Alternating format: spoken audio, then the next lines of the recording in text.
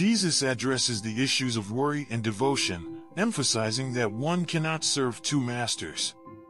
He begins by stating that a person cannot serve both God and money, underscoring the impossibility of divided loyalties. Jesus then moves on to reassure his listeners about God's provision, urging them not to worry about their lives, what they will eat, drink, or wear. He points out that life is more than food and the body more than clothes. Using the examples of birds and lilies, Jesus illustrates how God provides for all his creation, emphasizing that humans, being more valuable, will certainly be taken care of by God. Jesus invites his followers to observe how the birds do not sow or reap, yet God feeds them, and how the lilies grow without labor, yet are dressed more beautifully than King Solomon. He concludes by urging his followers to seek first the kingdom of God and his righteousness, promising that all these things will be added to them. Jesus ends the passage by advising against worrying about tomorrow, for each day has enough trouble of its own. This passage calls us to trust in God's provision and prioritize our spiritual lives over material concerns.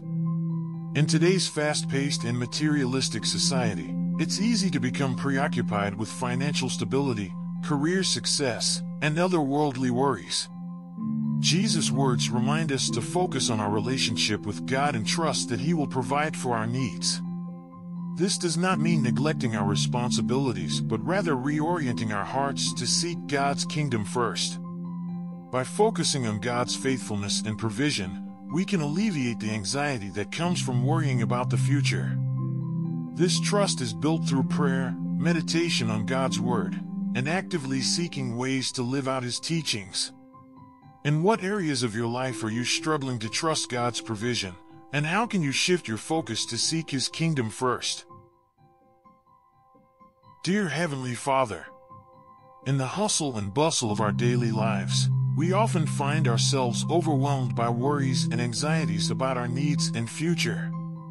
Today, we are reminded of your Son's teachings, calling us to trust in your perfect provision. Lord, help us to release our grip on material concerns and to place our trust fully in you. We confess that we often let worries about food, clothing, and security dominate our thoughts, overshadowing our faith in your care. Teach us to see the world through the eyes of faith, knowing that you care for us more than the birds of the air and the lilies of the field. Grant us the grace to seek your kingdom first, prioritizing your righteousness in all we do. May we find peace in the assurance that as we focus on your will, you will provide for our every need. Help us to live each day with a heart full of trust, free from the burden of worry about tomorrow.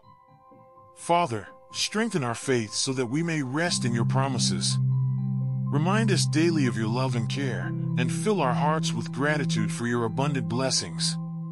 As we navigate the challenges of life, may we always turn to you for guidance and provision, trusting that you know our needs before we even ask. We ask for the courage to let go of our anxieties and to embrace a life of trust and faith. May our lives be a testament to your provision and peace, drawing others to the hope we have in you. We pray this in the name of Jesus Christ, our Lord and Savior. Amen.